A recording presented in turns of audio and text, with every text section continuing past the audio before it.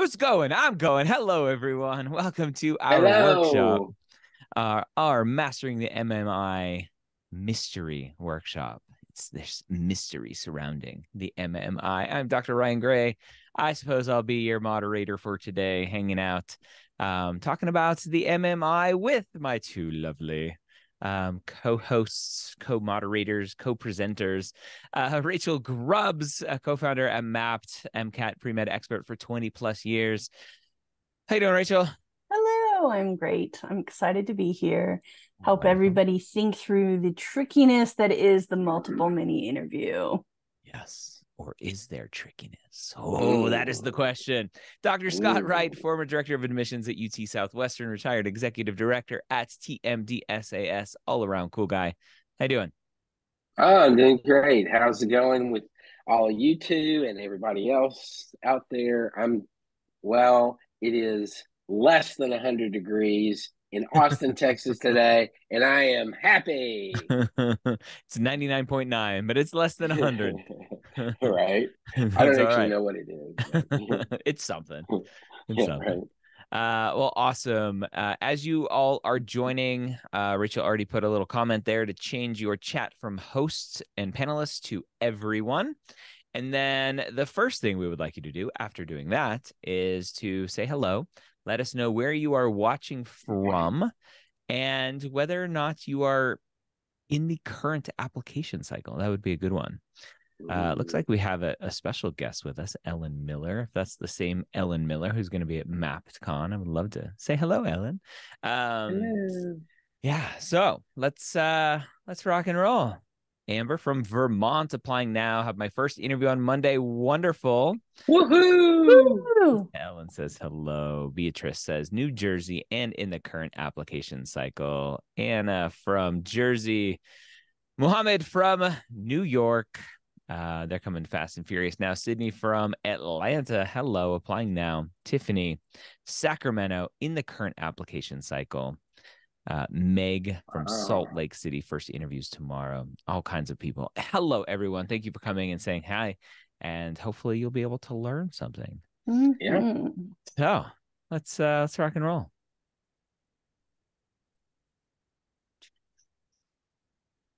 Do.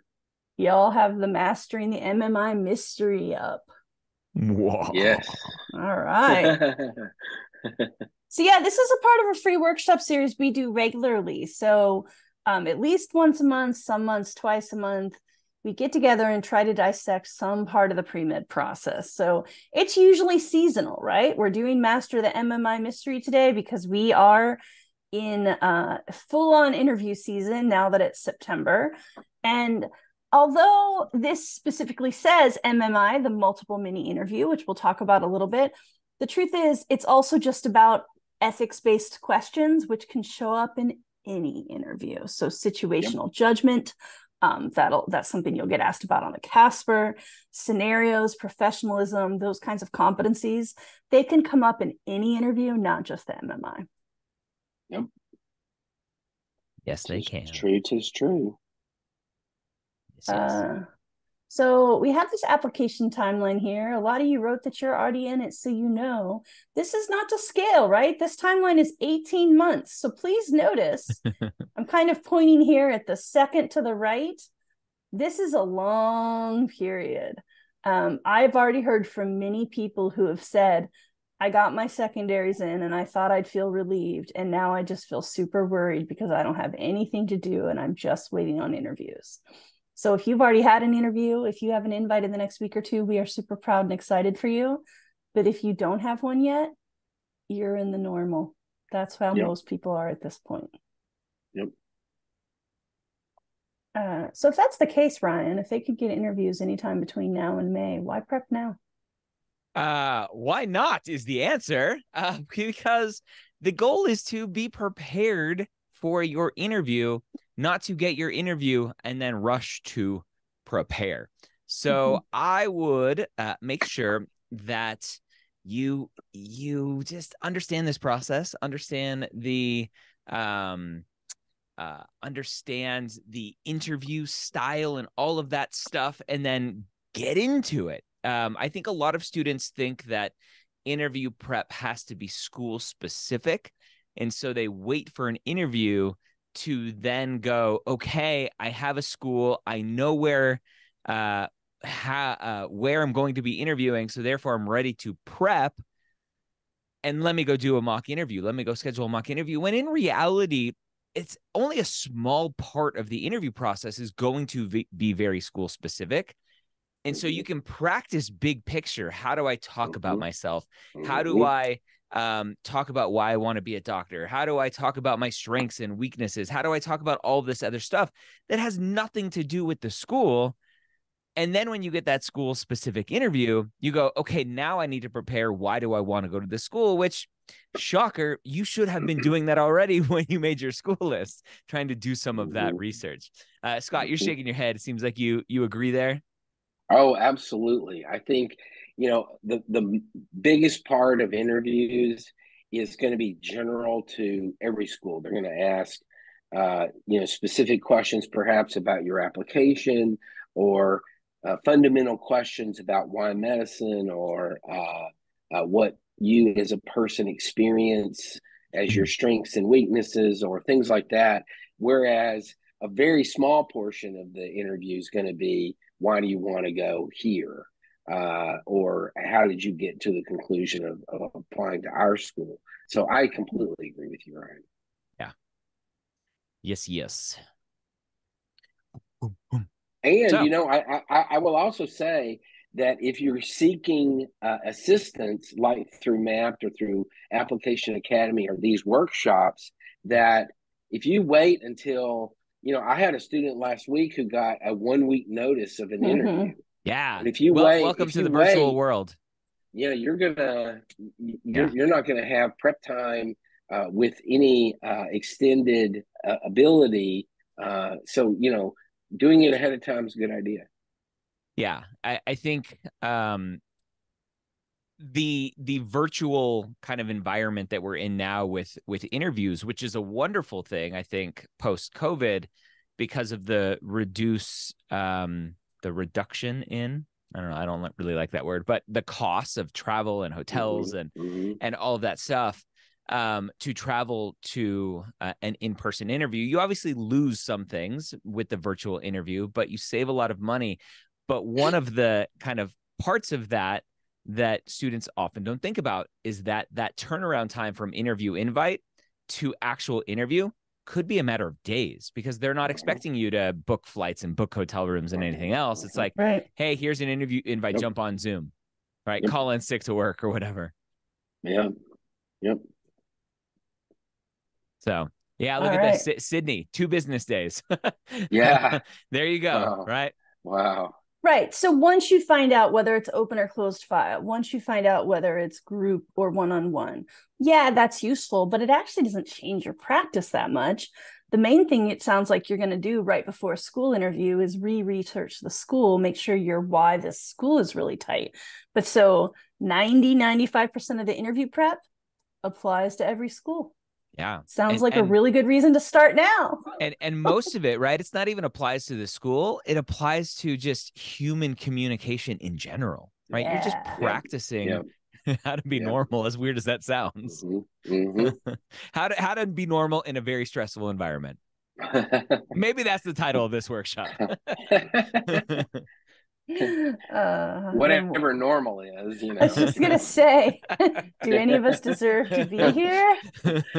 I'm normal. Yeah, right. Oh man. Oh, okay. So I think we've covered that thoroughly, right? Yes, this is a long interview season. Yes, you should retain hope for a long time, and yes, you should still prepare as though you're getting an interview any day now. Yep. So what is this MMI? What is a multiple mini interview? Scott? It's butt kicking is what it is. No, I'm kidding. That's a joke.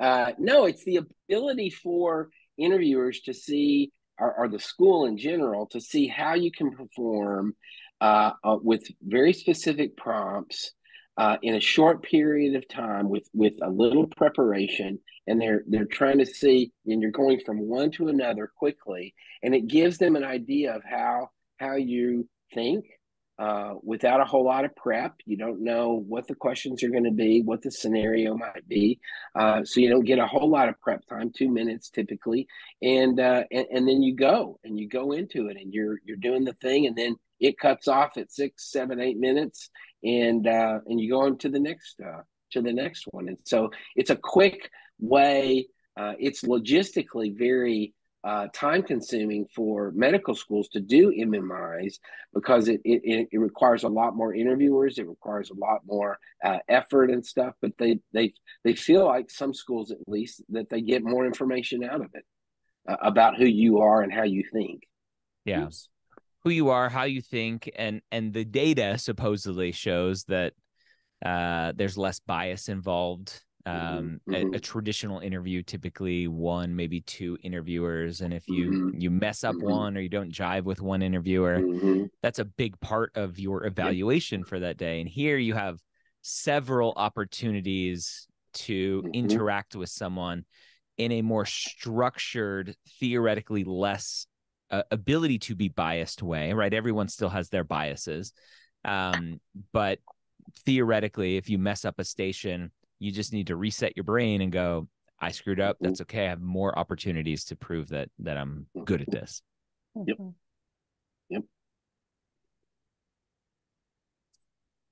All right. Yeah. So what is the MMI testing?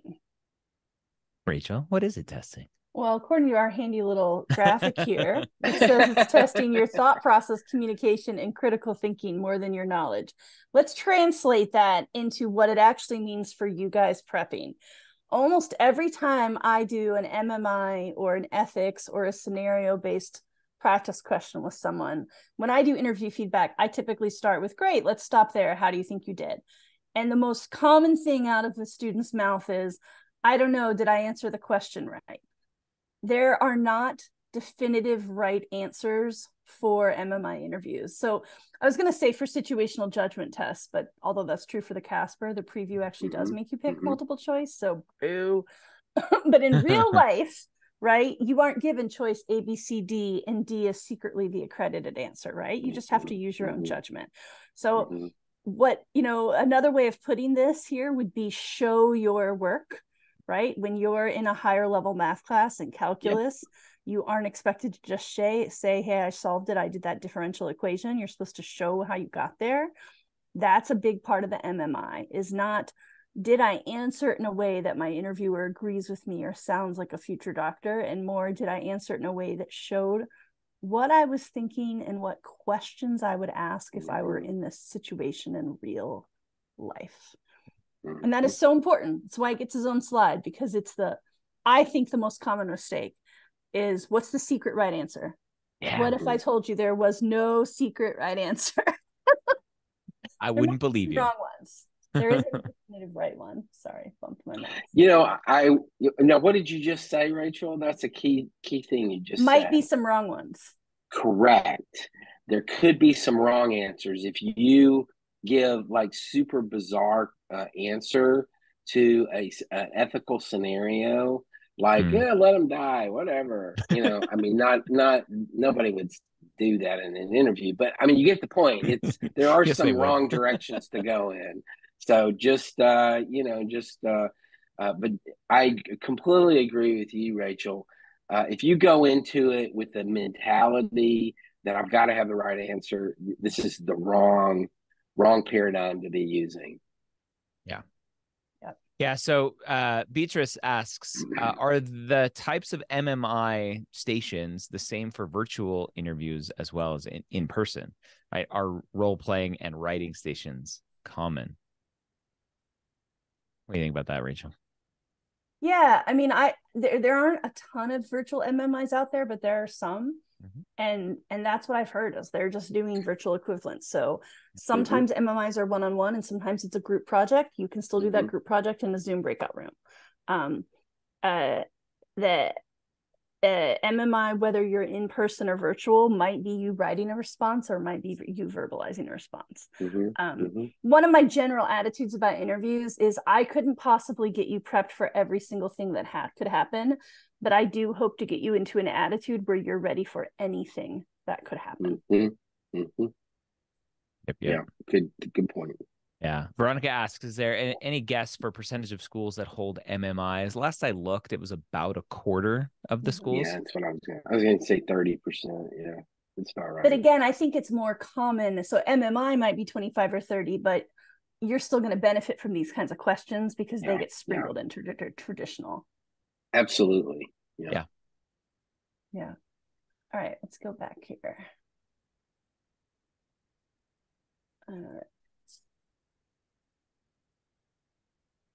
All right, we kind of just did that. I got ahead of myself. I didn't know what the next slide said, or I knew, I didn't remember. So yeah, show your work. You're gonna have a conversation about why you're doing what.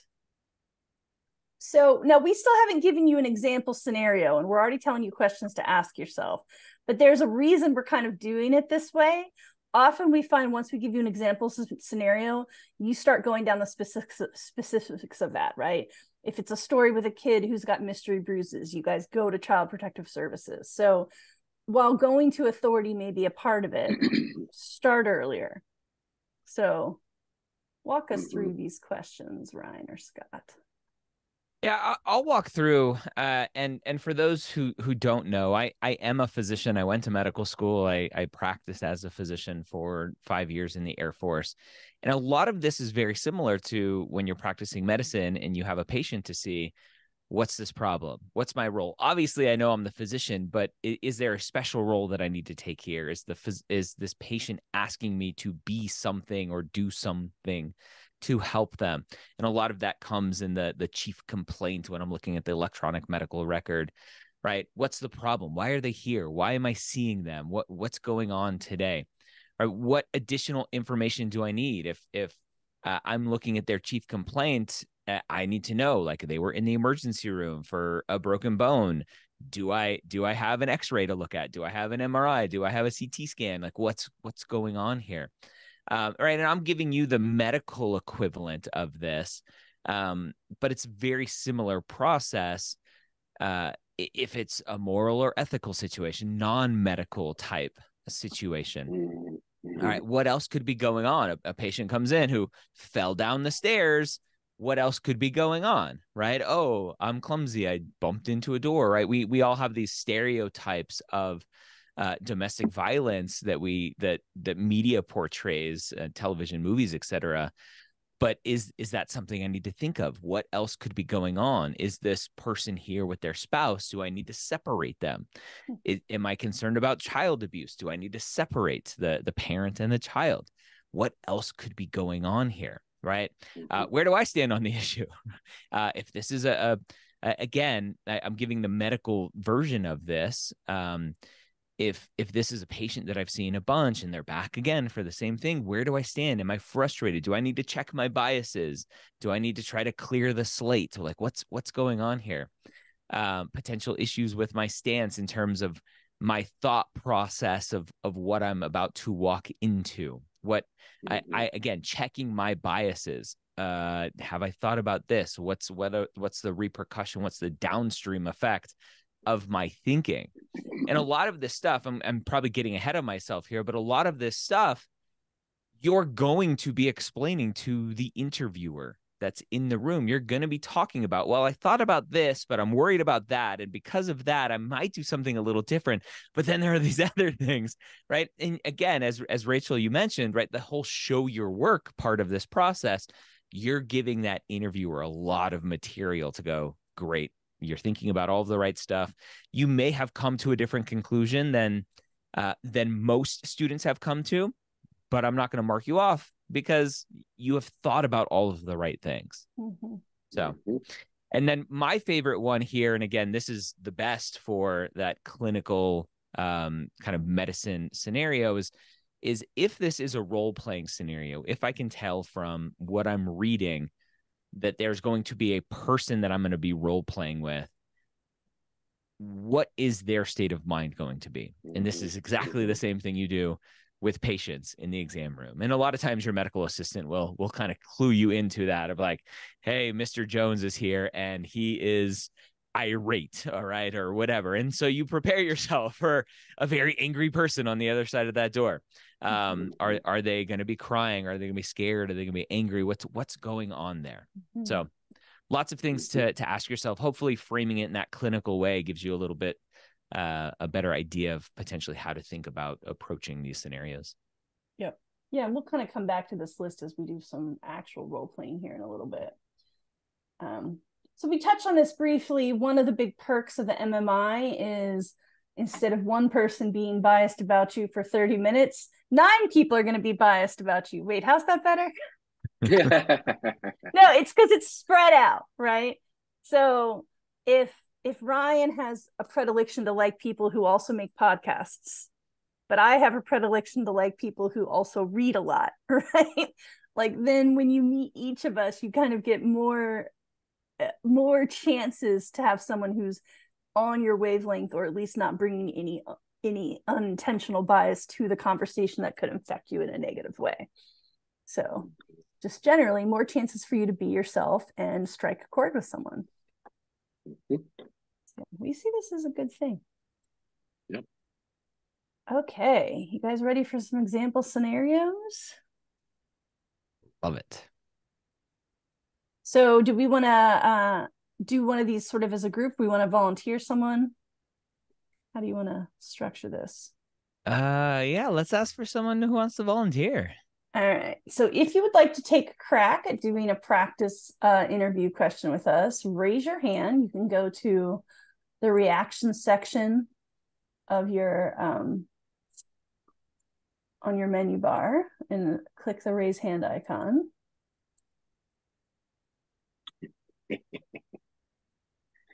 Looks like, oh, wait, yeah, Mohammed's feeling brave. Looks like Mohammed's up. Woohoo, way to go, Mohammed. I'm going to allow you to talk.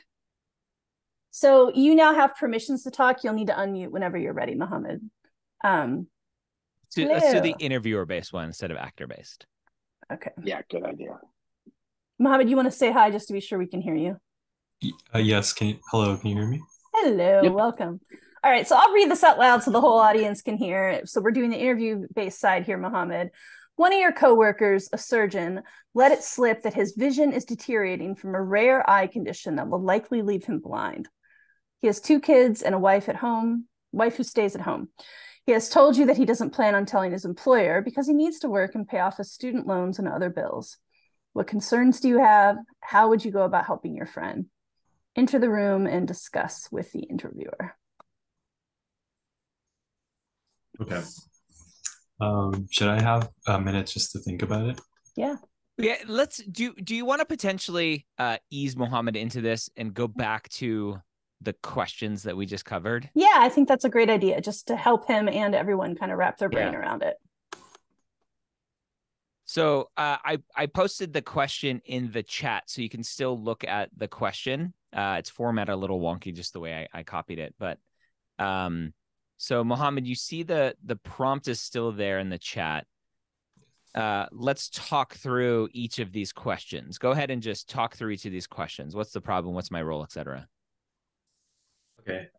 So in terms of what the problem is, I have a coworker or a fellow surgeon whose eye condition is deteriorating, leaving him blind. But of course, he is concerned that he may potentially lose his job or be able to lose his ability to conduct surgery, and that's a major concern since, of course, he needs to be able to pay off his student loans and, of course, be able to survive with his family. So he wants to keep this a secret, and of course, I have to make a decision to figure out what to do about it. So I guess my role is sort of just as a colleague. What am I supposed to do in this stance? What am I supposed to do in this case? And if I should take a stance against him or, talk to him about it and really figure out maybe a middle ground or maybe figure out a solution to this problem. I guess any additional information I do need is maybe how severe this medical condition is and how much this can impact the surgery. Um, of course, I want to kind of get into try to understand what else in terms of what else could be going on. Is there any sort of psychosomatic or any kind of mental health aspect of it that could potentially have something to do with this eye condition? So that's something that I want to take into consideration. And in terms of where I stand on this issue, I think what I would probably do is I would try to pull my colleague aside and I would really talk about how, first I want to really understand what his concerns are. So of course he does talk about like his family, and he does talk about, of course, paying off his student loans. And I do want to understand that.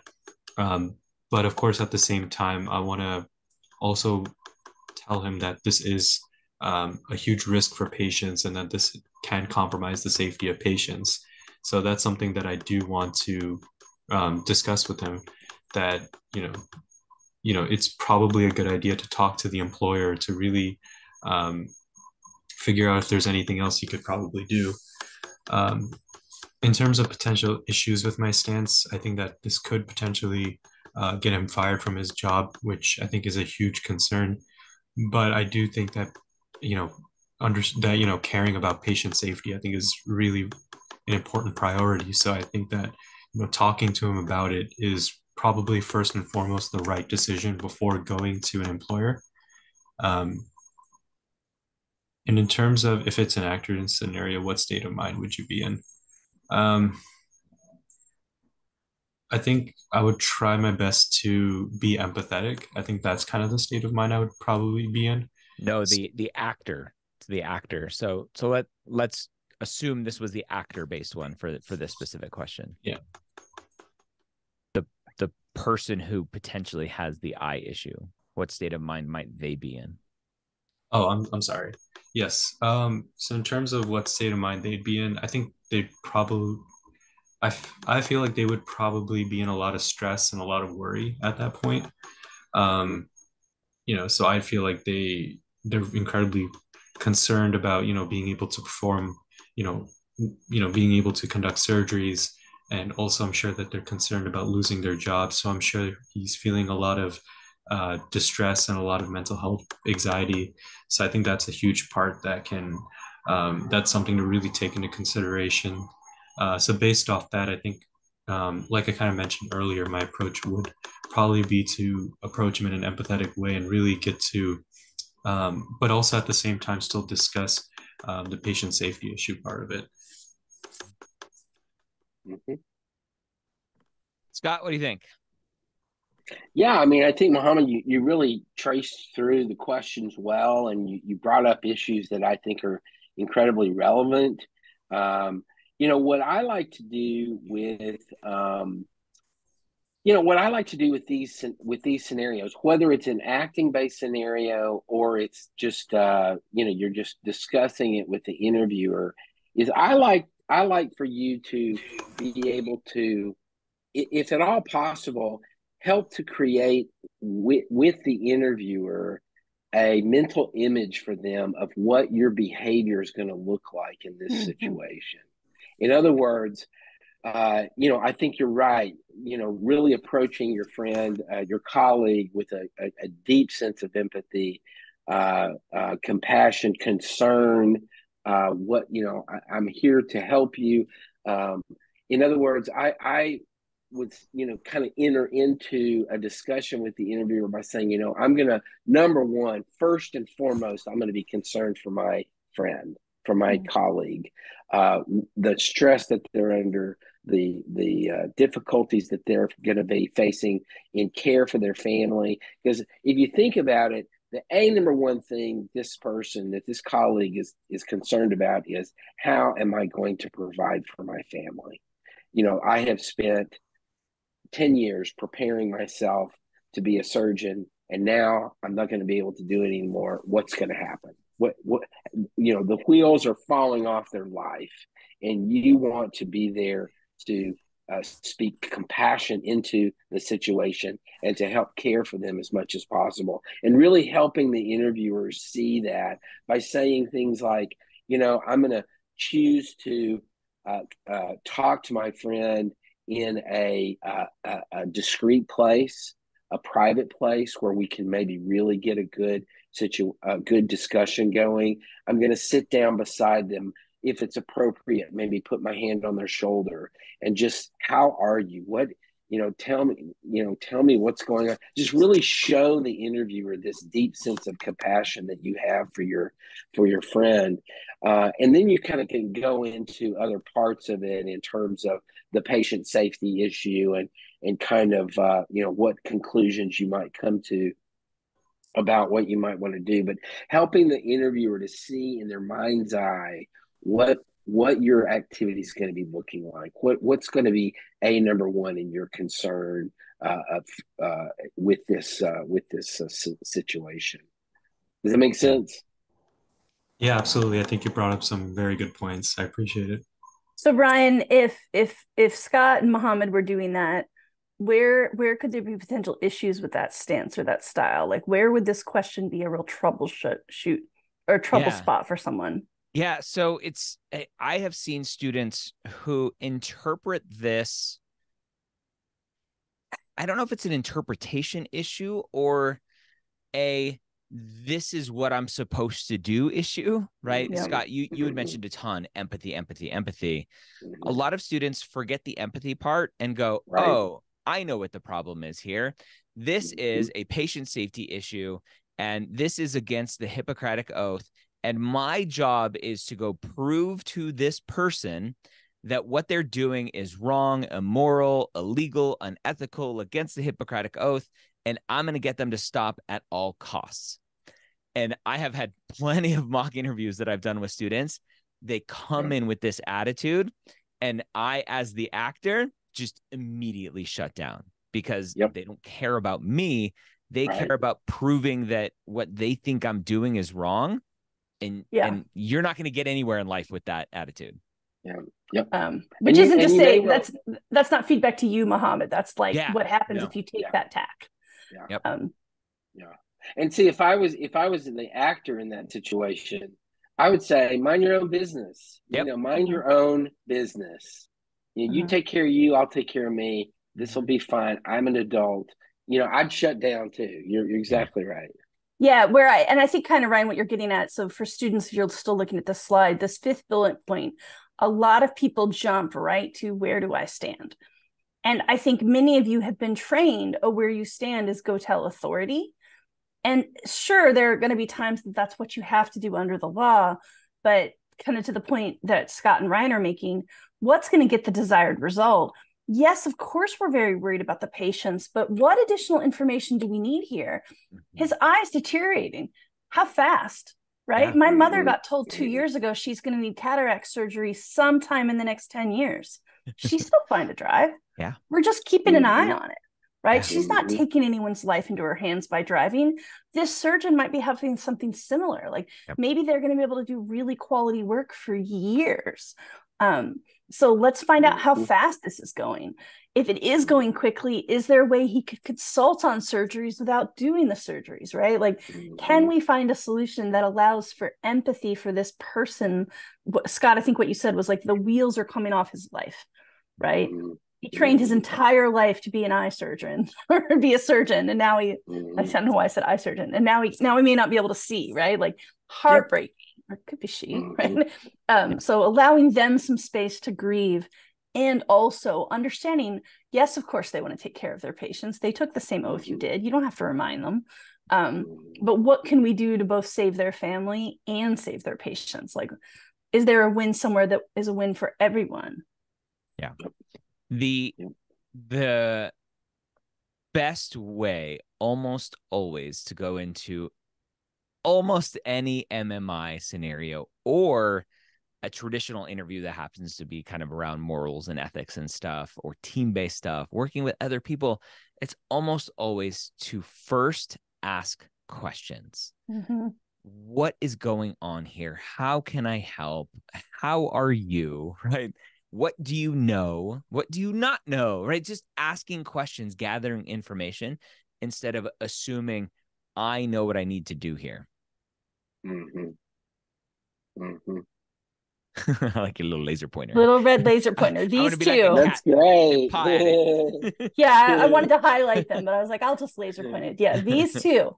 I think you want to spend a lot of time on these two. Or sorry, these two. Additional information. Do I need? What else could be going on? Yep. Spend out a lot of time here before you go to this. And then again, even with this, and when we say potential issues, we don't mean are you going to get in trouble? It's are you going to get the desired result? And like Ryan said, so often it's I'm going to explain to them what they did is wrong. Like people know smoking is bad for you. They still smoke. Like educating them is probably not the right answer at this point. Right? That's right. It's probably about feelings, not facts. Yeah. And okay. I want to point something out in terms of the actor-based scenario. If this is an acting scenario, one thing you have to remember, because often I think what students do is they want to ease into it. They do a lot of chit chat up front. Hey, how's it going? What's happening? How's your family? Blah, blah, blah. And they spend a minute or two on the chit chat part. And before they ever get to the real issue, you only got 6 minutes here. And if you're spending a third of it chit chatting on what'd you do last night at the party or whatever, that's all lost. It's irrelevant. And so you've got to quickly ease into the point that you're there to address. Often pre-med students and even medical students, in my experience, that takes time to get to a point where you can just say, hey, we need to talk about this. I got something I want to talk to you about, instead of, kind of being afraid to address the issue. Yeah. So got to kind of get to the point. Good point. All right. Should we do another one? Heck yeah. Yeah. Trolley car. It's my favorite scenario. All right. So someone volunteer, or you'll be voluntold, as we like to say.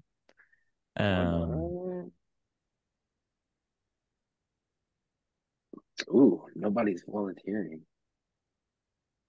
Come on, friends. You guys came to practice, to learn. No better time.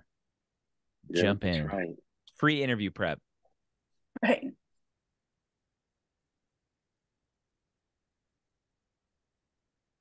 I mean, I think if you're feeling trepidatious, I think the thing to remember is it's going to be a lot scarier when it's actually your med school admission on the line. So even though it can be hard to do this in front of peers, we are here to help you be better on the real day. Yeah. Dun, dun, dun. All right. If no one's going to raise their hand, we should just somebody raised their hand. Hey, Mitchell, there we go. I was going to say, we'll just end early. Way to go, Mitchell. All right. I'll get Mitchell to allow to talk here. There you go. Hello, everybody. Hello. Hello. Ryan, do you want to paste that in and I can go back to the questions for Mitchell? Yeah. I would love Mitchell to make it a little more streamlined as well and not just question by question, but we'll put the questions back up. We'll give you the question cheat sheet. Yeah, don't walk through it one by one like we had Mohammed, but just so you have it as a reference. So this is obviously a very difficult situation. You hold either 1 or 5 lives in your hands. It's on one hand, by pure math, it's 5 people versus 1. But on the other hand, you're making that decision, the current decision to change track, and that would be taking that life in your own hands. So in that scenario, I'd definitely take the time to think, about my own, sort of stance on that. Because every time this question is asked a lot of times to a lot of people, and in that situation, I don't think anyone would know what they would do. So in my role as a human being, taking away 5 people versus 1 person is a huge, huge choice. So I don't know. I'd have to think what if I do nothing, then I kill 5 people because I'm currently on a track with 5 team members. But and I'm potentially I'm impacting negatively 5 separate families. But on the other hand, if I decide to change the track, I myself am making the conscious decision to change track, and I'm physically like manipulating the circumstance, and I'm taking that life. So some could say. Mm-hmm. Mm-hmm. So personally, I would in this scenario just to, it's mid-second decision. I think I would change track because of the huge impact of 5 people versus the one person just by even by a triage. But still, I would, regardless of the decision, someone's going to lose their life, and and that would of course negatively impact the family of the one person or the 5 people. But in this scenario, I think the impact would be, I wouldn't say less because of course it's still a human being, but it's a significantly larger amount of people affected potentially if I do nothing and 5 people, lose their husband, their wife, their mom, their dad, and that would be my split-second decision here. Mm-hmm. Yeah. So let me throw a wrinkle into this scenario, which always be prepared for follow-up questions and wrinkles in the scenario. Mm-hmm. Mitchell, you are no longer the trolley driver. You are on an overpass witnessing what is happening. In this modified scenario, there's no change of tracks. There's just the single track. You can see that the trolley's out of control. It's going to run into the 5 people at the end of the track. Next to you is a sufficiently large enough person that if you bump them over the bridge, they will land on the tracks, derailing the trolley car, dying, but saving the 5 people at the end. Now, you just told us that you would save 5 people and kill, for lack of a better term, one. Would you kill this one person to save the 5 in this modified scenario? So I believe in this modified scenario, the manipulation is definitely significantly different. So in the other scenario, me pulling the lever is a lot different than being face to face with the person, of course, and deciding to physically throw them in the way of the train. And one could argue that pulling the lever is the same thing as that, but I'd say by human psychology, being face to face with a person and being able to, at this point, commit direct murder, even if it's trying to save 5 other people, it's definitely more up close and personal. And while of course you can argue, like I said, that it's the same decision, it's definitely different on a personal level and a psychological level as a human being. So in this scenario, while as the train operator, I would change track, just if I'm face to face with the person. Of course, I'm not completely sure if I would be able to make that decision, especially if they're this doesn't have too much to do with it, but they didn't sign up to be there. They're not a company employee. They're not linked to the company. They're not in any sense in a liable situation. They're not on the track. They don't have any expectation of risk in this scenario. Mm-hmm. And I'm not, of course, not saying that the people on the track have that makes them have a reason to die or justifies it, but I think it's a much different choice here. So in this scenario, I personally don't think I would push the person into the tracks to save the lives of the other 5, just because of the human basis of being face to face with a person. It's a lot more difficult, and also on the other contributing factors such as employment, expectation of risk, and yeah. Mm-hmm. Rachel, you had a lot of facial expressions to everything Mitchell was saying. What do you think there? Yeah, I mean, I think the point about hopefully people who work on trains don't expect to die, right? But I think that you're right to admit it's a lot easier to say I'm going to kill the one when you're pulling a lever, and that leaves this sort of sliver of hope of maybe they'll get out of the way. Maybe it's not really my fault. It's the train's fault, right? So I think you're right to admit just physically, even if it is essentially the same, it feels very different, which is, by the way, part of why we ask these questions, is because people tend to knee jerk with solutions that would be hard to implement in real life, right? So Ryan asked the follow-up to make you think about, it's one thing to say, I would call CPS, and it's another thing to stare some dude who's 8 inches taller than you in the eye and say, I'm calling Child Protective Services because of the bruises on your child's body, right? And so the same thing with trolley, right? Like it's putting your money where your mouth is. So I think you're right to admit, right? And it may make you question, what am I actually doing with the lever after all? Is it that different? But I think it's good that you know that would feel differently to you. And I do think you made a good point that this is a bystander. So there's they had no expectation of risk that day. Yeah. So you made good points. Self-aware. Yeah. Awesome. Good job, Mitchell. Yeah, excellent work. You are accepted to our fake university. Yeah, and what was really great about Mitchell's response is he didn't try to convince me he was right, or us that he was right. Yep. He didn't try to argue with us. When Ryan made the scenario a lot harder, he didn't get defensive, right? And a lot of what we just want to learn is, how do you act when you're on the spot? And I mean, we could tell Mitchell was thinking out loud, but that was good because we were understanding how he was thinking. Yeah. And he also didn't try to figure out some cheap way to alter the situation. Well, I don't have my phone, but I have a walkie-talkie. Yeah. Or, so maybe Veronica, I'll drive my car onto the, tracks or, whatever. Yeah. What I typically say there is, don't fight the scenario, right? The scenario is written specifically for that way. So Veronica, to your question, could you ask a follow-up of whether a horn or whistle is working? So yes, you can ask a lot of follow-up questions, but if you go and read this scenario, it's written very specifically that says you have no way of warning the team members. Yeah. The scenario answers that for you. And so if you were to ask that question, I would assume you didn't read the scenario fully. Yeah.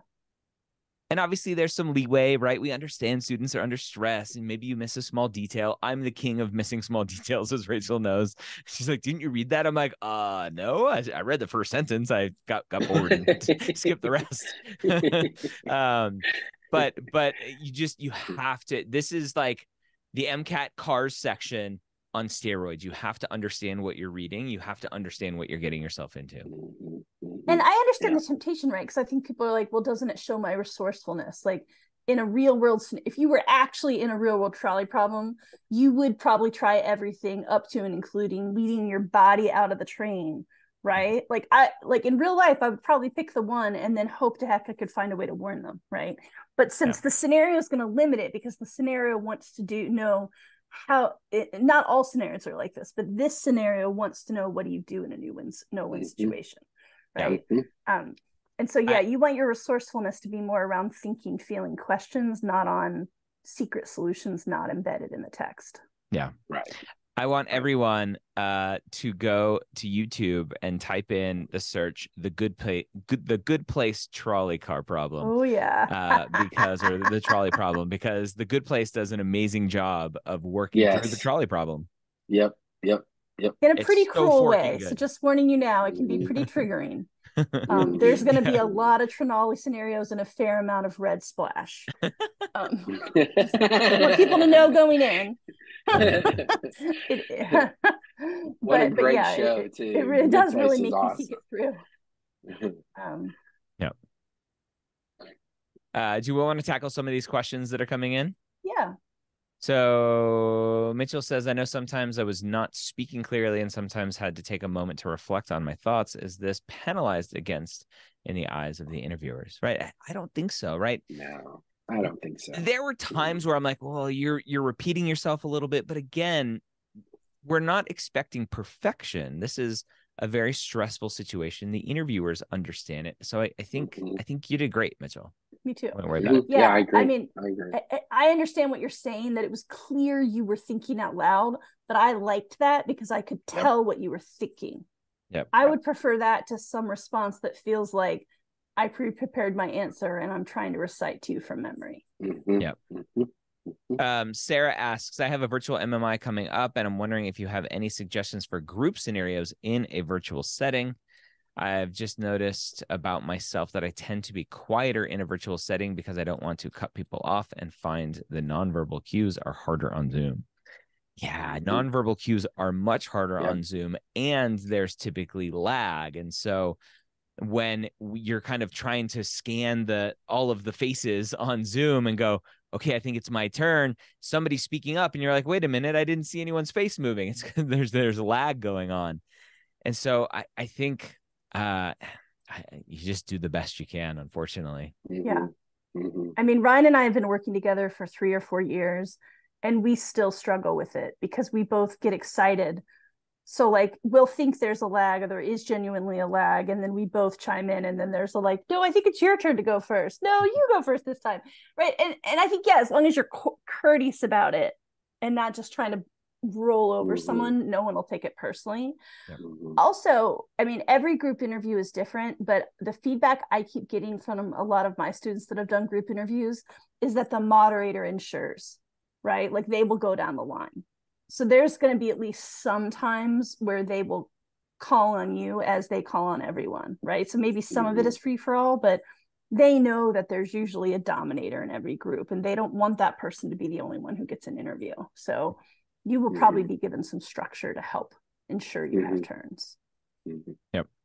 And then Kiza, if you know that it will be default on the 5 when you do nothing, won't that technically still be a decision, just like choosing to move? Yes, 100%. Yeah, absolutely. So that is a lot of people will say, I'm not going to change tracks, right? Back to the original trolley scenario. I'm not going to change tracks because that is me making the decision to change tracks.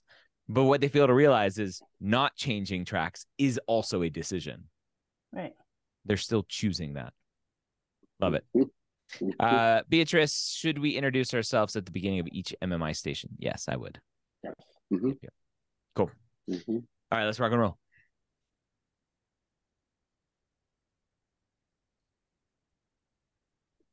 Same one. We just did the I one. Oh, that's weird. Oh, I guess because before it was just the actor-based versus example. Okay. Okay. So we could do the president one. Yeah. Should we do this non-acting, or do one of you guys want to be the president? No. Okay, so raise your hand if you're interested in doing this one. Non-acting, you are the head of the transplant wait list, and the president of the US needs a heart transplant. He's asked to be first on the list. Do you let him enter the room and discuss with the interviewer?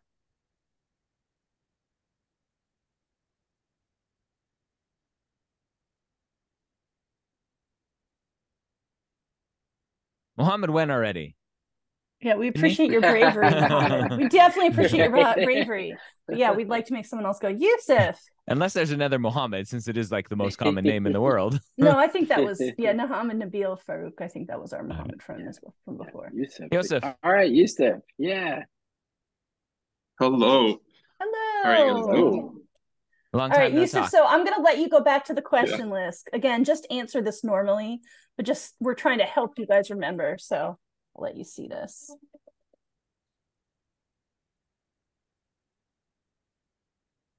Okay, starting off, I would have to say that this is definitely a very challenging and interesting situation to be in as a head of transplant team, or the transplant list to be specific. The first thing I would likely do is I would evaluate the list. I would see who is listed on the list, how long they have been listed on the list. So are those cases who've been waiting for that heart were more immediate than the US president? I would have to think about the problem from 2 different directions. One being, this is the president of the United States who holds immense value to the country, and his life potentially impacts the lives of many other people. But I would also have to think about the lives of the many patients who were probably waiting for months, if not years, on this transplant list. I would definitely gather more information about those patients, get a better understanding of what that list looks like, I would also gather more information about the president's condition. Is it a very immediate heart transplant? Does he desperately need it to survive, or can he possibly wait or be given an alternative treatment that could keep him a little lower on the list and perhaps prolong his life a little bit longer? My stand on this issue is that I need to recognize that putting the president first is going to impact many other lives. And potentially, as important as the president may be, it's also devalues the lives of the other people or the other patients who are waiting on that list as well. The potential issues with my stance would be the fact that many people would look at it in a political viewpoint and would say that, the president is the main and most important person in the United States, and he should be given all priority. But at the same time, I believe as a physician, every patient for you is your top priority. And all your other patients who have been on this list for possibly years are also just as important, maybe to their families and to their loved ones, as the president is to the country and their citizens.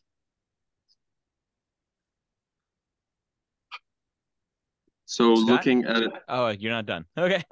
Okay. I was just going to conclude and say that I would go on by gathering more information and making my decision off of that. But most likely I wouldn't put him on the top of the list, although I might rank him higher up if I was able to find an alternative treatment to kind of prolong his health, essentially, make him be able to withstand some more time on the list. Scott, what do you think? So I have two comments, Yusuf. The first comment I have is that I thought you did a good job.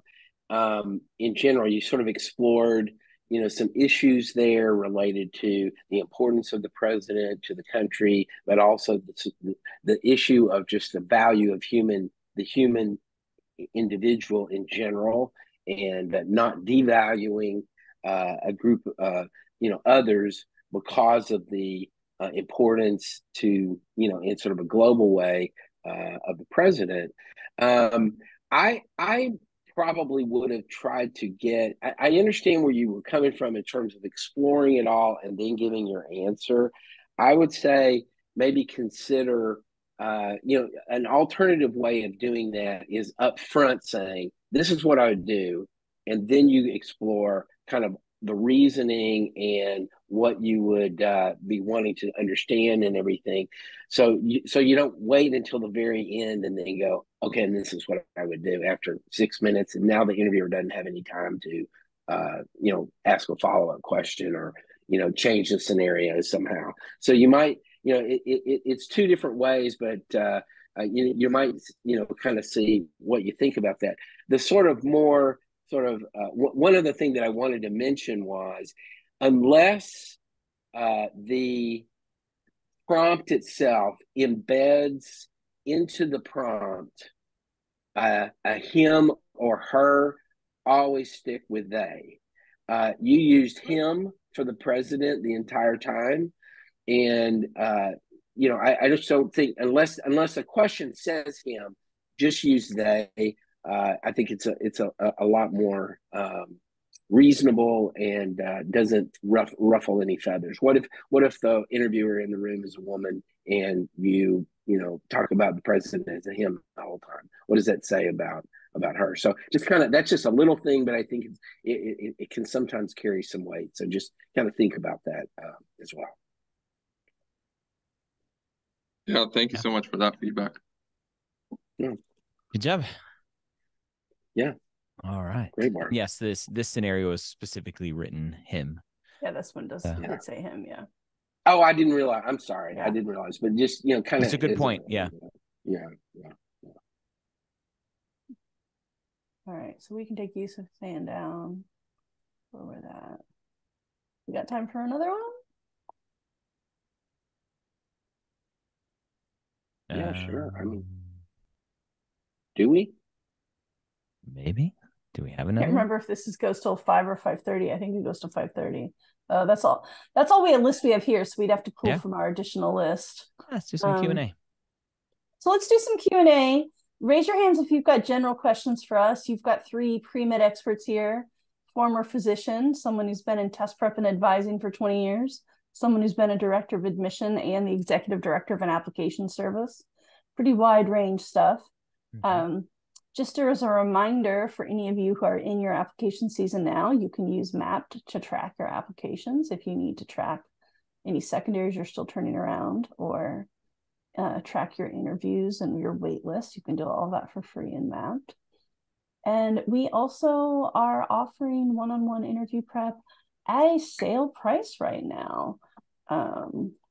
So if you like the kind of feedback you're getting today and you wish you could get more of it in private, now is an amazing time to sign up for interview prep. Ryan, do you know I can switch over to the web. What? Do you know the price point for the interviews right now, what the discount is? It's big. $1 million. It's $250 for one, $600 for 3. Normally 2 is $700. So yeah, go check it out. Big savings. Yep. Link is in the chat.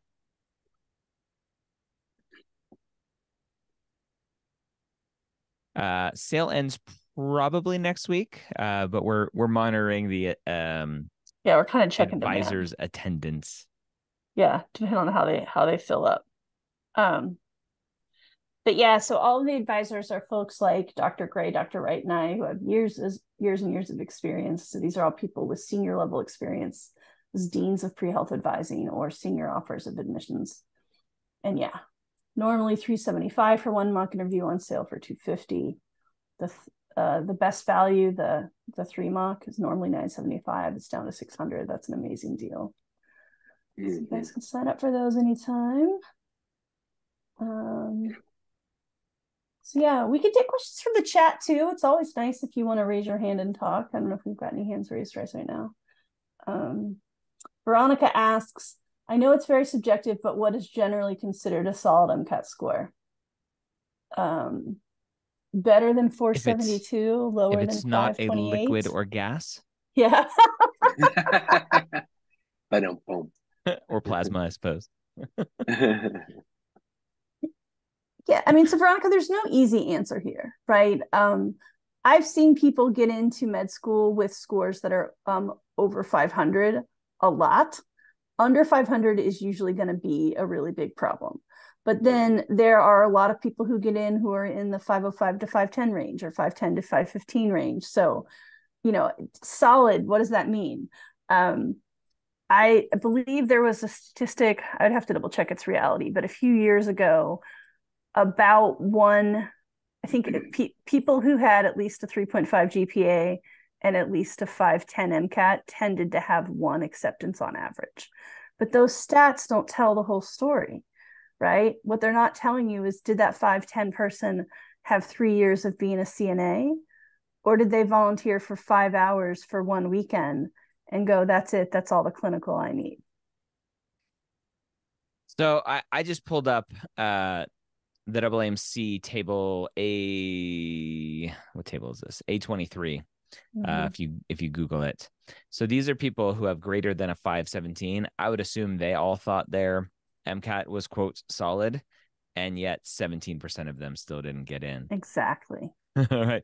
At the highest GPA level, highest MCAT level, which is this position, right? So if you come over here, greater than a 379, 17% of these still don't get in. So what I think Veronica is asking, right? What is a solid MCAT score? I'll translate. I'll be the pre-med translator. Veronica's asking, what score will guarantee me an acceptance? There isn't one. Yeah. Mm-hmm.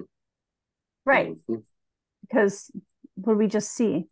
17% of people with 3.8 and 517 or higher got turned away because they didn't have clinical, or they had clinical and they couldn't tell us a single thing about it. They said they loved research, but they could only tell me about doing Western blots. They couldn't tell me anything about what the research was actually studying. Yeah. So Nick says depends on where you apply. apply to? I'm assuming, Nick, you're responding to the same question of MCAT and GPA. I would challenge you on that, right? It doesn't really matter where you apply. If you're applying with the perfect MCAT score, perfect GPA, and a horrible story, you're still not going to get in, no matter where you apply. Mm-hmm. Mm-hmm. Yeah, I think a lot of this is an old idea that you guys are bringing from college admissions, because there are more than 4,000 four-year institutions, colleges and universities, 7,000 if you count Bible colleges and, you know, graphic art schools and hair design schools, right? So, but if you're just talking about places where you can get bachelors, there's more than 4,000. So yes, stats are a big factor. Your GPA, your class rank, the number of APs you took, things they can quantify, your SAT, ACT, those things matter because of the sheer number of applicants and the sheer number of schools dealing with all those applicants, right? But there are only 200 and some odd med schools in the United States. So the thing is good stats are just expected. And good stat might mean 5.8, 3.8 and 517, or it might mean 3.4 and 506. You just need stats that are good enough to show you can handle the rigor of med school. But what's going to actually get you in is the same stuff that gets you in. If you look at college, you're thinking safety match reach. With med school in the United States, they're all reach. So-called uncompetitive med schools turn away 98% of their applicants. Everything is a reach. Yes, the stats matter. The stats are just a baseline foundation. Your story matters. Your activities matter. Mm-hmm. Yep. Love it. Kezia, what are the key skills to work on regarding preparing for MMIs that are different from the traditional interview format? Any specific differences to keep in mind? Rachel, I think you kind of talked about that a little bit already, right? At the end of the day, communication and just learning how to treat things like real life, kind of. Yeah, I mean, I think the biggest difference is many MMI stations are going to give you a minute or two to think before you answer. And traditionally, in traditional interviews, the flow should go. So if you get asked a really tough ethics scenario question, you just need to jump in and start talking, right? It's okay to say, I need a moment at one point during the interview, right? But if you say, I need a moment to process after every question, then you're not really doing what the interview is supposed to do, which is just see what a organic exchange of ideas looks like with you. So just from a logistical standpoint, that's a big difference, is you don't get the 60 to 120 seconds to organize your response. So don't try to have a super organized response, right? Just talk. That's it. How late is too late to submit secondaries? I don't know. When did you submit your primary? When did you get that secondary back? There's a lot that goes into it. Yeah, 2 to 3 weeks is our recommendation, right? Yeah. After you get it. Yeah. After you get it. The DO timeline is a little bit different, a little bit longer. You have maybe a little more flexibility there. After the deadline is too late. Schools will have secondary deadlines and individual secondary return deadlines. That makes sense. I don't know. Anisha, how much does in-state versus out-of-state matter when building a school list? As someone who moved states recently for grad school, how would that affect my application, if at all? Scott, you come from Texas, which is super in-state heavy. Talk about in-state, out-of-state. Yeah, it's going to vary by state in terms of what the rules are relative to what being an in-state resident means and how that's defined. Typically, this is typically, it may not be specific to your state, but I would say more times than not, you're not going to lose your residency by leaving the state for educational purposes. So, for example, if my student went from Texas to Michigan to go to college, they're not going to lose their residency because they went to Michigan to go to college, because they went there on a temporary basis to go to school and their plan is to come back. Same thing would be true for graduate school. It can even sometimes apply to temporary employment. If your employment in a particular another state is because of is seen as temporary, and the employer indicates such to the medical school.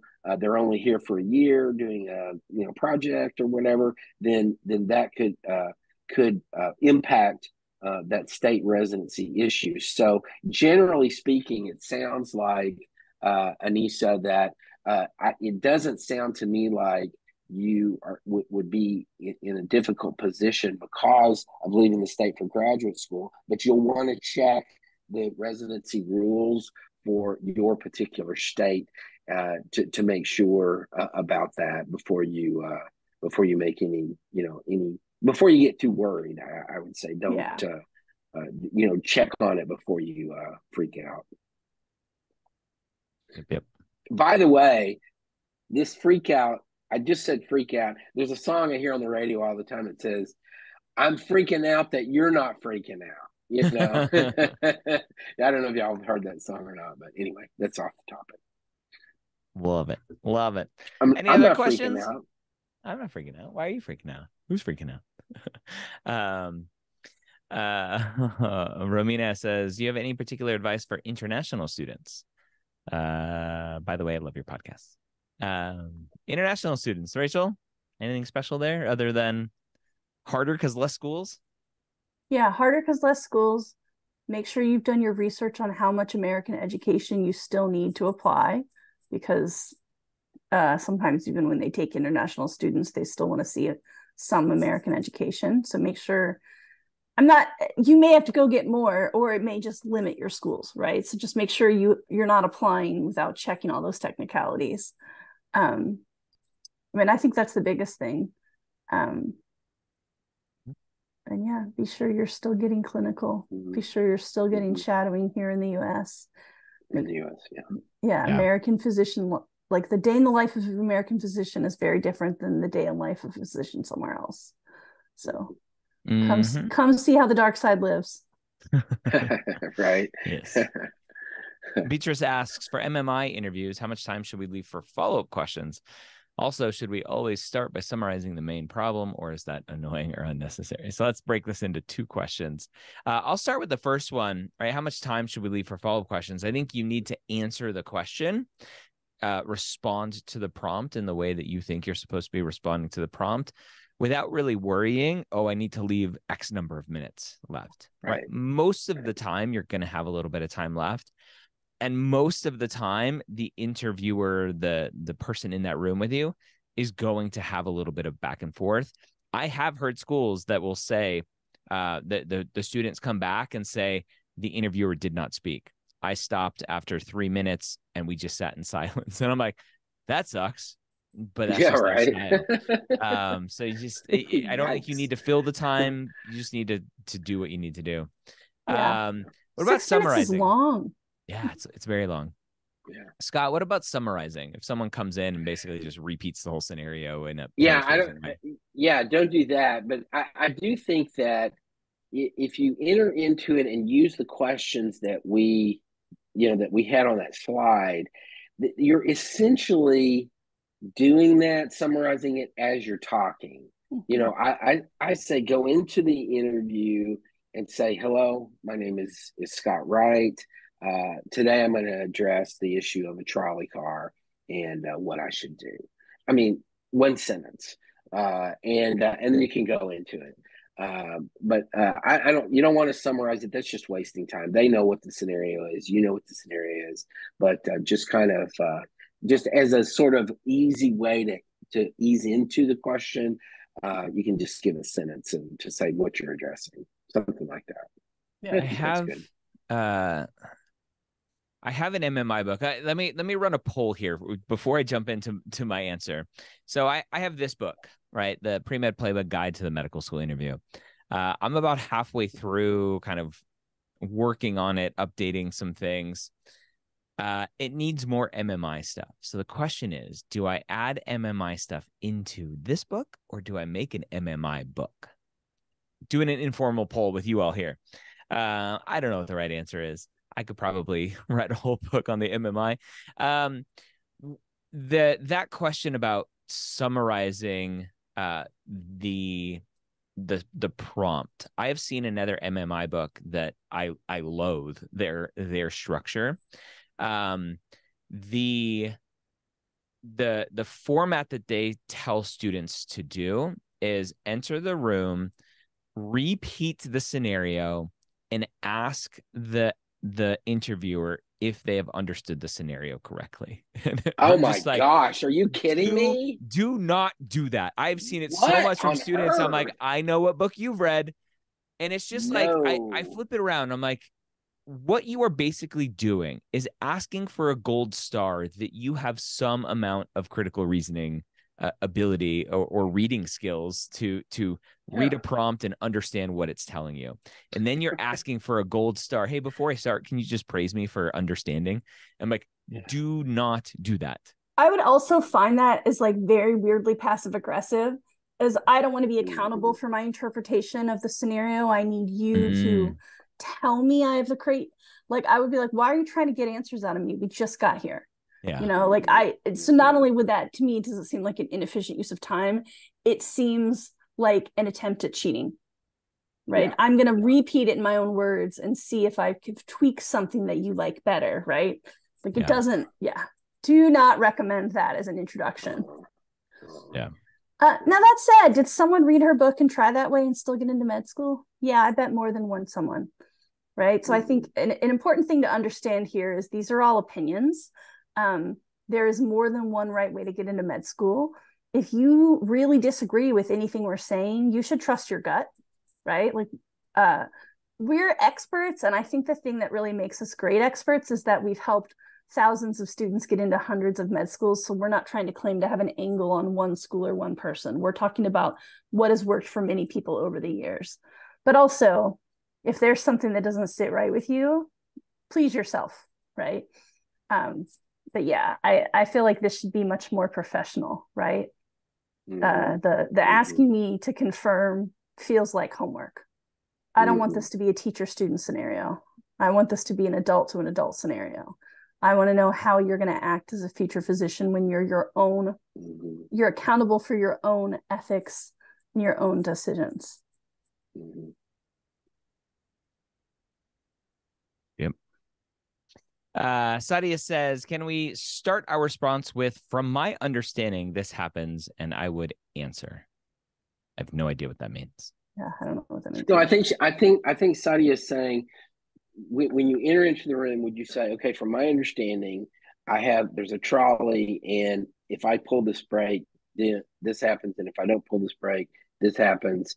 So in this scenario, I would blah blah blah.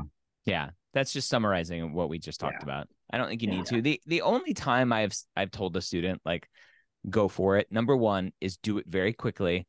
And number two, only do it if you're using it as a crutch and you need to kind of have something to launch into your discussion. Ideally, you don't, but if you need it, go for it. If it's still help unsticks your tongue, right? Yeah. Yeah, but just dive in.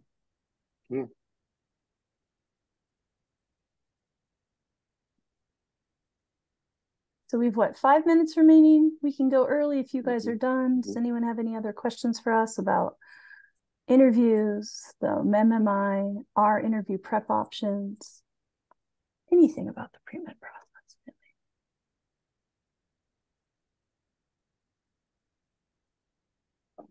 Would you recommend reviewing medical ethics before going into MMI interviews? You do not need to be a medical ethicist, but yeah, it's always weird, Scott, when someone's like, well, according to the law of blah blah ethics, blah, yeah. you're not expected to know that kind of stuff. No. I think the best way to approach it is one human talking to another human, and you're exploring the scenario and just saying, here's the scenario, and this is what I would do, and this is why. And you don't need to know that this is the deontological philosophical position trumpeted by Immanuel Kant and blah blah blah. Yeah, and I mean, even knowing what the law is, right? Laws change, right? So like knowing the law Yeah. on women's reproductive health is like a moving target right now because state by state is changing. Well, you're not expected to be able to draw a map of the 50 US states and show where abortions have gone up because the neighboring states ban them, right? Like it's probably a good idea to know that's happening in general, but you don't have to recreate that map state by state, right?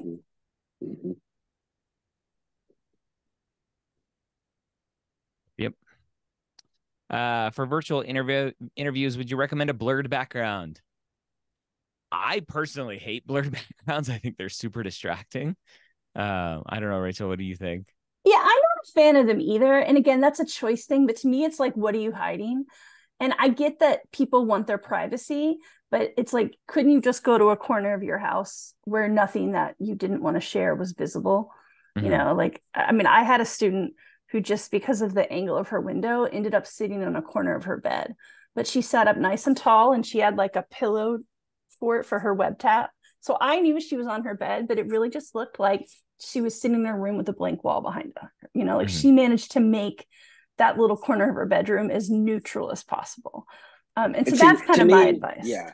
To me, that's the key is, you know, my background right now is a horrible interview background. There's way too much going on because no, it's distracting because if you think about it this way. You're talking, and I'm like, wow, that's a really pretty painting. I wonder what the rest of it looks like.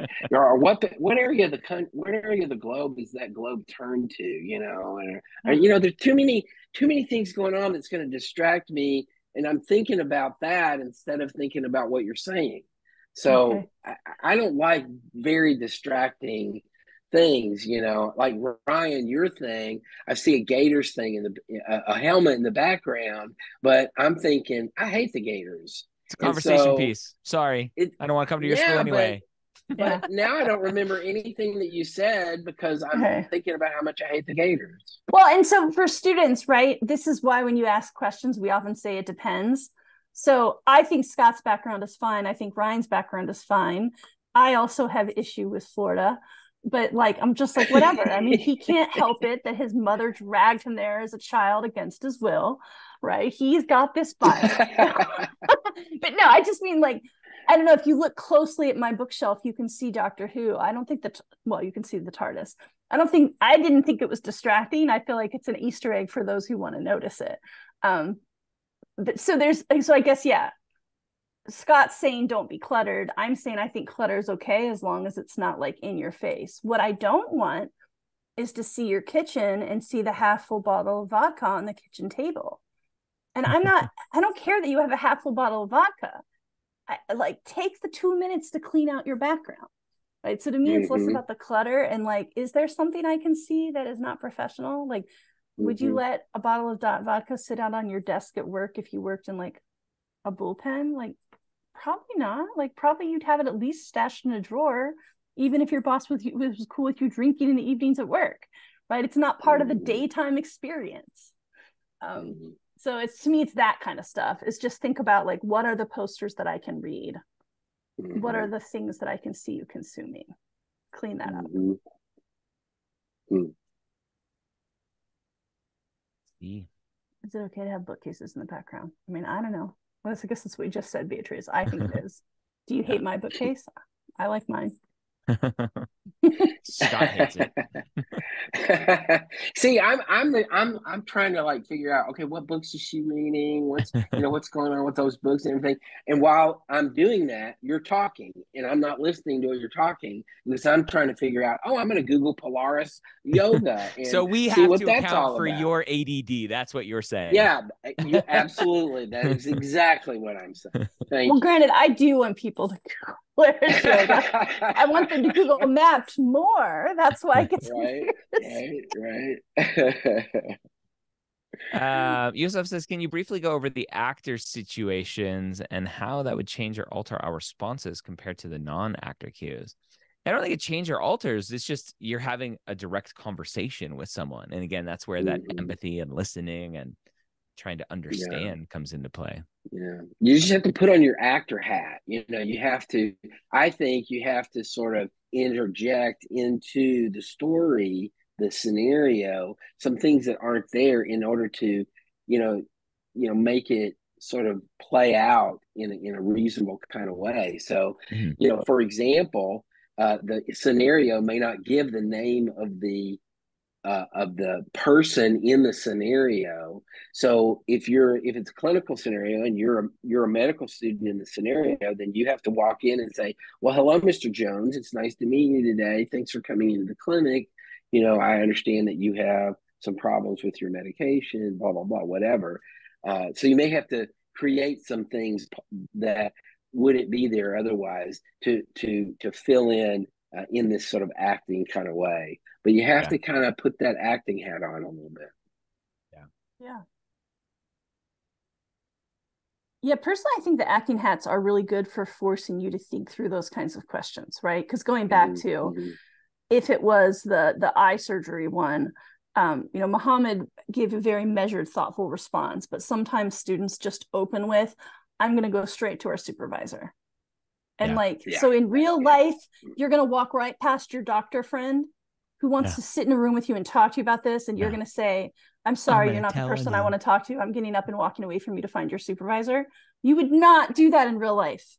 Right? So it does really force you to think through what would a real human being do in response to a tricky situation, as opposed to what's the on paper response. Yep. Nobody likes a tattletale.